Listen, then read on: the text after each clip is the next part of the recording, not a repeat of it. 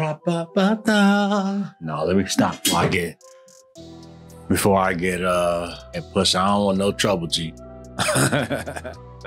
Yo, what's going on, man? Hey, thanks for joining me on this inaugural episode of In the Basement with BC. Yeah, In the Basement with BC. That's what we're gonna be calling this. So anyway, first things first, thanks for joining me, man. Let me say that. Thanks for joining me right now. I do appreciate all of you guys. You've been watching my videos for a while. Hats off to you, man. Salute. I salute. Anyway, we here today to talk about what's in my pack for the end of 2022. Let me get out my country vibe. I'm tripping. So in 2022, I upgraded my headlamp. I went from this Duracell, which this thing is a great headlamp, man. I'm not gonna lie, it's done me very, very well. I've had numerous experiences. I have like 6 of these around the house. The one thing I hate about this, or the disadvantage of this headset, the disadvantage of this headlamp is its weight and the fact that it has batteries. Other than that, it's super bright. See, has three different settings, like I said, and plus it has this super cool, like, wide angle setting, so that it increases your field of view. That thing is dope. I love that headlamp. And like I said, it was 3 for $20 at Costco. I'm not using that headlamp on backpacking trips because I have upgraded, quote unquote, upgraded to the Einstein, or the Nebo Einstein 400. Hey, this is a dope little lamp. I'm not gonna lie. It doesn't have as many settings as the Duracell one from Costco. It has that, and it has that. But it has, that's 1, 2, and then it has, oh shucks, boom, 3.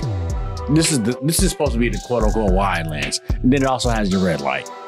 Your ever needed red light. It's pretty awesome, and it's half the weight, literally half the weight of the Duracell one here.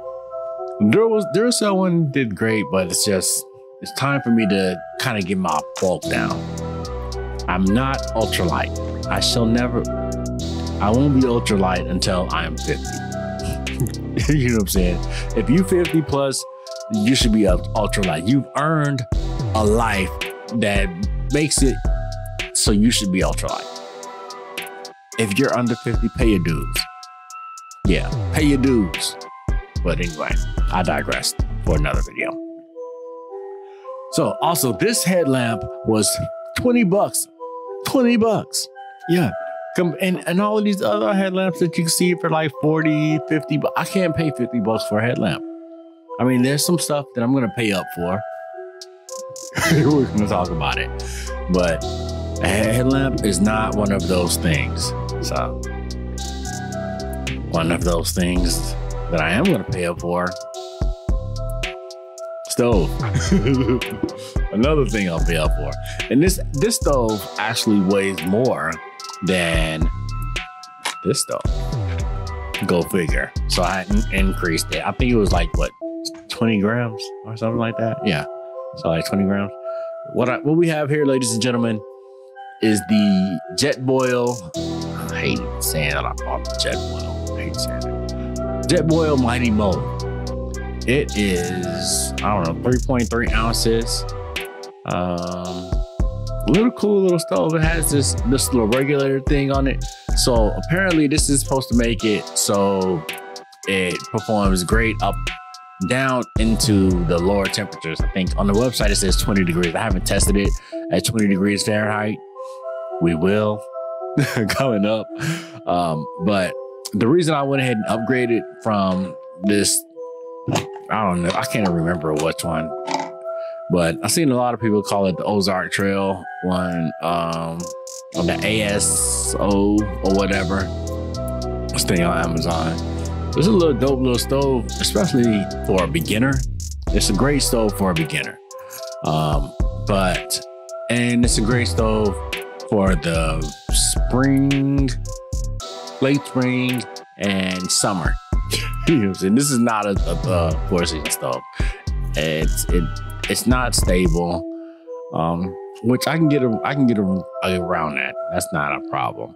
But the thing I hate about this stove is it doesn't work very well in the cold at all, and it's non-existent in the wind.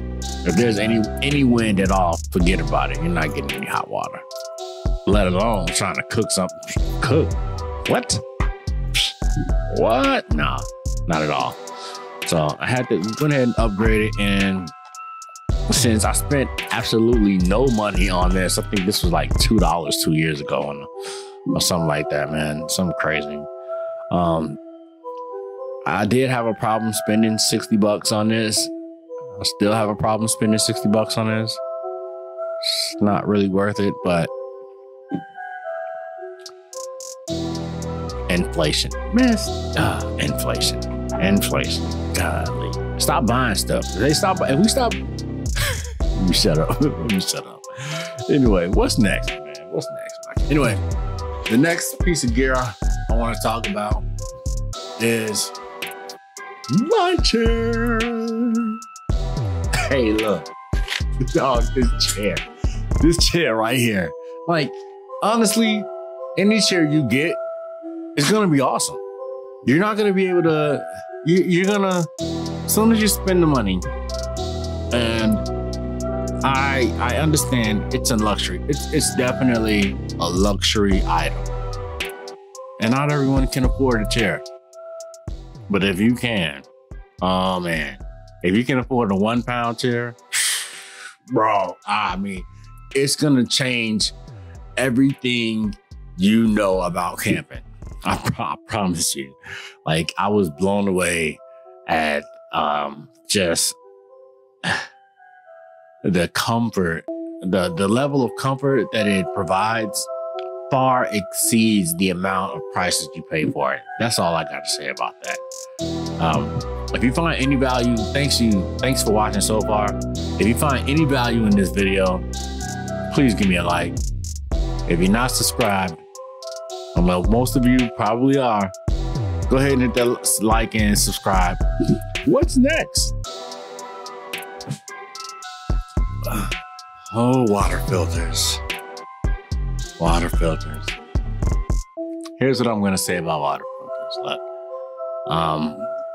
with the BeFree, which is what I have here, the Katadyn, the Sawyer squeeze, whether it's the mini or the regular one, the platypus quick draw,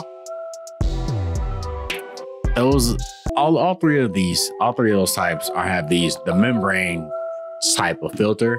So what happens is, after a while, these are gonna get clogged. They're gonna get clogged, and the flow rate is going to go down. Honestly, I was just stick with the Sawyer squeeze. The way that this flow rate has diminished after, like, I don't know, 3 or 4 uses. And granted, there were 3 or 4 uses. No, I didn't use it. I bought it. I didn't use it for a long time. Then I finally used it twice, I think. And it was just, you know, I can't do it. I'm going to go back to I want to try the quick draw. Just because I haven't tried it. I haven't tried it. Just because it's one of those that I haven't tried yet. I would love to try it, and just to see if I like it better than if it works better than Sawyer. But honestly, I think the Sawyer is where it's at. I'm just gonna the Sawyer and the C-Knock bag. I don't think there's any better combination than that. That's just my opinion, though. I've only been doing this shit for a couple years. Don't take me seriously. Anyway. What else? Most important updates. Remember my last video or my last trip, I had this rant about plastics and polyester and nylon and stuff. On my body right now, I have a Smartwool base layer hoodie, and I love it. Listen, this shit was super expensive, way too expensive. To be completely honest, I should not have bought it. It was that expensive. And there's no reason for them to charge that much money. It's like paying $700, $600 for a Z-Pack tent. You know what I'm saying? It's not what I want to do. But at the same time, I understand that plastics are ruining the earth. All of these, and if we don't buy it, they won't make it, ladies and gentlemen. I promise you that. So, and then at the same token, if we buy it, they'll continue to make it. So, shucks. Catch-22, man. Catch-22. But anyway, I'm definitely gonna try to use less polyesters, more real material, more merino wool, more. I'm gonna look into hemp too. I haven't really looked into it. I know Patagonia has some hemp clothing, but I'm gonna look at more natural fibers. And I'm not scared of cotton in the summertime. We'll put it like that. I'm not scared of cotton in the wintertime. You just don't get wet. Don't get wet. They say cotton kills. Just don't get wet. Don't sweat. You know what I'm saying? Like, Jesus Christ. But anyway, I think that's about it for this one, man. That's basically what's in my pack. There's some other stuff, some knickknacks and everything, but I don't really want to talk about that. We'll talk about that stuff when we out in the field, man. So again, holla at me, man. Peace.